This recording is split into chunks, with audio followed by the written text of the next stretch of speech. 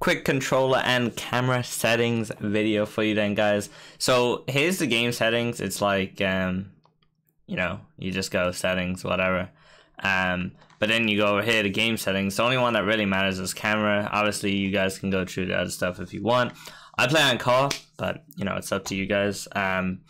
Telebroadcast is also really popular, but co-op just sees more true balls. And let's see what's really OP this year. True balls. Telebroadcast really good for dribbling. What's really bad this year? Dribbling. So I think co-op is a clear choice. I'm using 1010 at the moment. I previously changed it. I mean, it's really just your preference, but I really do recommend co-op.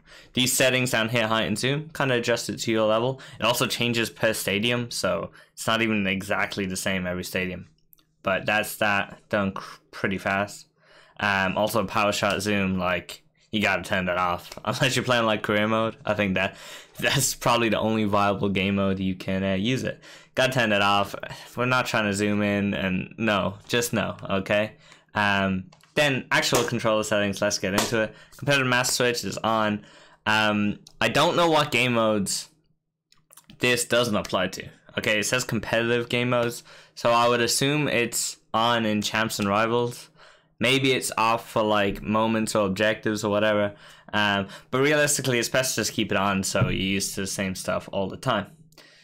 True pass assistant, you definitely want semi. They took away assisted, so it's just manual semi. Always want semi. You don't want anything on manual. Okay, that's like rule of thumb. Have nothing on manual. Trainer height, of course. Time finishing. Now I have it on because guess what? I like to time finish shots a lot. It is worth turning off if you don't use it, because if like the ball is like around it in the area or it's kind of loose or whatever, sometimes you just want to spam the shoot button just to try and get a tap in somehow. And if you have time finishing on, that'll just automatically make a red shot. So if you don't use it, definitely do turn it off. But if you do, have it on. X player switch indicator. The reason I like this so much as well, okay, so it shows you who the L1 will change to, is it actually is the same person that you segment press with. So I do like that. It is quite nice. At least I believe that is true. I hope that's true. Pass block assistance, I just have it on. I think it's nice. So then there's this auto switching. So you can go manual, which I would never recommend. On loose ball, also would never recommend. Air balls, you could, but if you're going to use air balls, you might as well do air balls and loose balls. But automatic you should never use, because that every time they pass, it'll switch your player and you can never properly control your defense. So I do recommend on air balls and loose balls. Then there's this auto move assistance. So this is how it carries on when you switch, how fast you can take over the player. So I actually like it on high, because sometimes you switch the player, they're like running left, and if you have it on low or none, as soon as you get to them, it like stands still basically if you're like not going in a certain direction. Or if he was running left and you were moving right with another player, you instantly move right. Usually like no leeway. So if you're doing that and maybe he was tracking a true ball or something, basically it's over because they're in now because you dragged the defender the wrong way. So high just gives me a bit more time. Clear assistance, classic. I mean, yeah, I just have it on classic. That's when you just press the clear button and just like kicks it out. I guess directional could be handy, but I never really clear the ball anyways using circle. Player lock off. I mean, that must have reset because I had that on and I used it like literally like 2 games ago. So I like player lock on. I mean, you can turn it off if you don't use it, obviously. Same with a lot of these settings. Icon switching I do have off though. I think that's awful. Not a fan at all. Right stick switching, so it'll be on adaptive by default. So that means the further you hold the right stick, the further away the player goes. Now there's 2 things to know about this. One, you do have to get used to that. So you know there will be a learning curve to that. But secondly, apparently this actually freezes your game a lot. And a lot of people have been coming in my stream and complaining about that.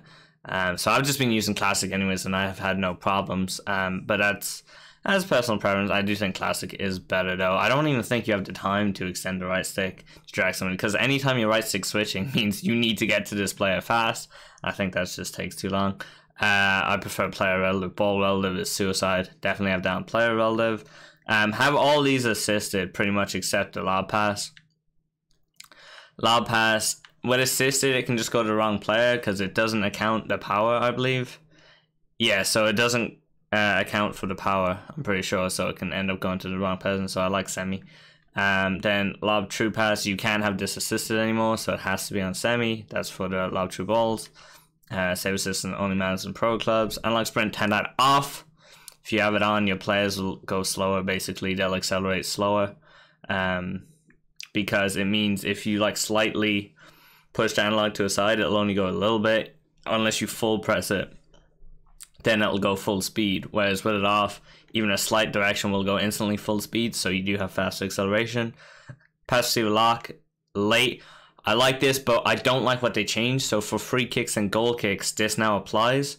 So if you're like passing it out from a goal kick, until he kicks the ball, your left stick actually determines that direction. So it doesn't lock in like it previously did. So you can still change. Sometimes it works well for free kicks if they like mark it and you can change it last second. But for like goal kicks, I keep accidentally passing it to him. So yeah, early or animation start. Oh, they actually added animation start. That's pretty cool. And then power up as well, but I prefer late because just too many times like if something gets covered and you want to be able to change it, for me personally. But a lot of people love having the earlier ones. And then vibration stuff. I have that turned off here. I have it turned off my controller. I just hate vibration. And then if you guys are wondering about my actual like button inputs for any reason, I do just have the standard ones. Some people do switch like second man press and stuff to like X and whatnot on defense, but I'm not a fan of that. So anyways guys, if you enjoyed the video, leave a like, subscribe for more content, and I'll see you guys next time.